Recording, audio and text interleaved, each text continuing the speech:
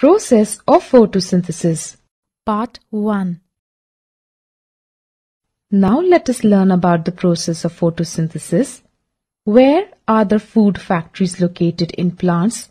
From where does the plants obtain the raw materials? And how do they transport them to the food factories of the plants? Leaves are the food factories of plants, and the synthesis of food in plants occurs in leaves.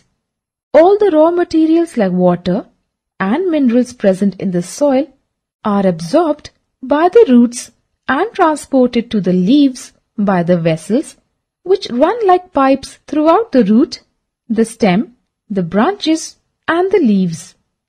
Carbon dioxide from air is taken through tiny pores called stomata present on the surface of the leaves. These pores are surrounded by guard cells. The leaves have a green pigment called chlorophyll. It helps leaves to capture the energy of the sunlight. This energy is used to synthesize food from carbon dioxide and water.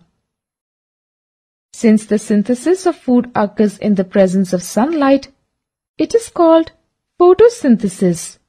Photo means light and synthesis means to combine. Oxygen, which is essential for the survival of all living organisms, is also produced during photosynthesis.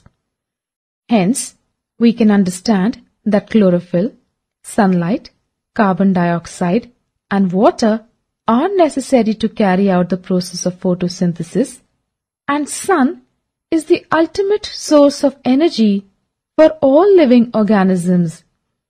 In the absence of photosynthesis, life would be impossible on the earth. Hence, photosynthesis is a unique process on the earth. Besides leaves, photosynthesis also takes place in other green parts of the plant like green stems and green branches. The desert plants have scales or spine-like leaves to reduce loss of water by transpiration. These plants have green stems which carry out photosynthesis. During photosynthesis, chlorophyll-containing cells of leaves in the presence of sunlight use carbon dioxide and water to synthesize carbohydrates.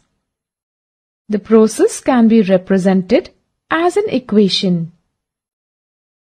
During this process, oxygen is released.